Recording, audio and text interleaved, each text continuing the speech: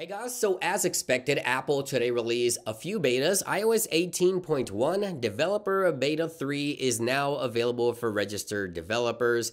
And if you're a public beta tester, you'll most likely see this populate for you within the next 24 to 48 hours as of the filming of this video. Now, iOS 18.1 Developer Beta 3 was released alongside iOS 18 Beta 8. Now, as I always like to mention, Apple is currently testing two different versions of iOS 18.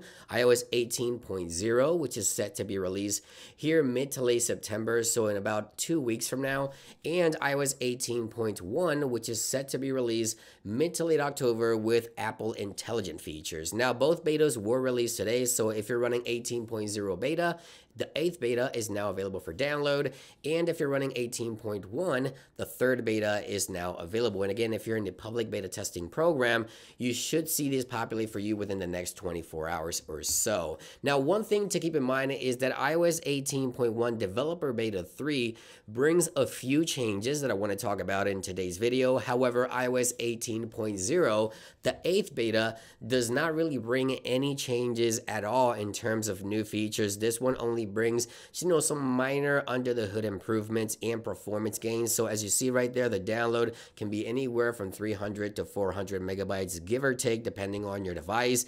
And iOS 18.0 is basically done, finalized, although it is currently sitting in beta 8. We're not going to see any changes whatsoever. As a matter of fact, iOS 18 is now being flashed into iPhone 16, which will be dropping in late September. So the software is already completed. Apple is just doing minor tweaking and it is ready to go. No changes to talk about there. But let's talk about iOS 18.1 Developer Beta 3. Now, as we go into Apple's developer website, iOS 18.1 Developer Beta 3 was released alongside iPadOS 18.1 Developer Beta 3. macOS 15.1 Beta 3 was also made available. Now for iOS 18, we get iOS 18 Beta 8, iPadOS 18 Beta 8. As you see here, macOS 15 Beta 8, tvOS 15 Beta 8, and visionOS 2 Beta 8, and watchOS 11 Beta 7. For some reason, the Apple Watch did not get the beta, at least not yet, but we'll keep you guys posted. I'll let you guys know any updates in regards to watchOS. But anyway, I want to go ahead and shift my attention over to iOS 18.1 Developer Beta 3 because this is the software that contains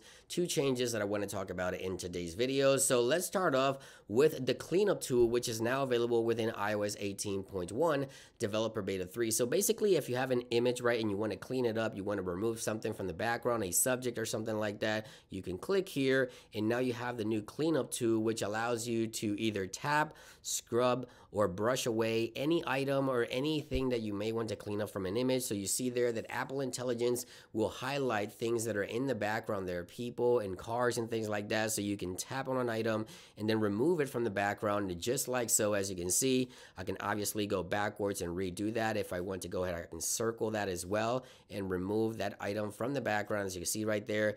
Or I can just go ahead and honestly, I can just simply tap it or circle it or scrub it away. But I think tap, since Apple Intelligence already selected, you can see there I can remove any objects. And this is the cleanup feature that we were talking about that was rumored to be coming to iOS 18.1 with Apple Intelligence. It is here within the 3rd beta, and I think it does a great job. Again, you can brush items away as well. So take a look here. Let's say I want to go ahead and clean up this person right here and just brush it away just like so, and it will remove that person from the background just like that. I think it does a great job at it, and this is basically the first version of cleanup for photos within iOS 18.1 Developer Beta 3, but as you can see right there, it is working relatively well. Now, something else that Apple has expanded on is the fact that you can now summarize more applications for messages. So for example, when you update to iOS 18.1 Developer Beta 3, you will see this new setup screen for summarizing notifications with Apple Intelligence, and it's now a lot more apps beyond the usual mail and messages application, which was initially mentioned at WWDC.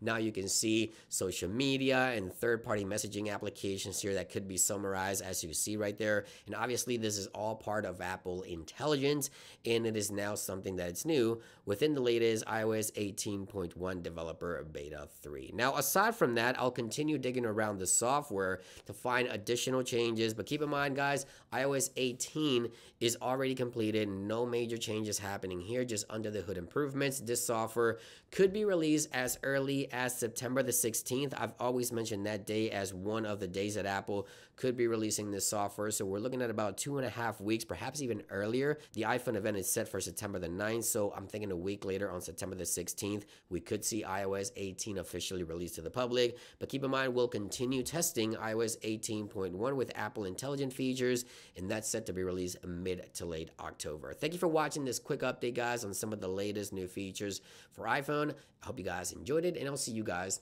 on the next one. Peace.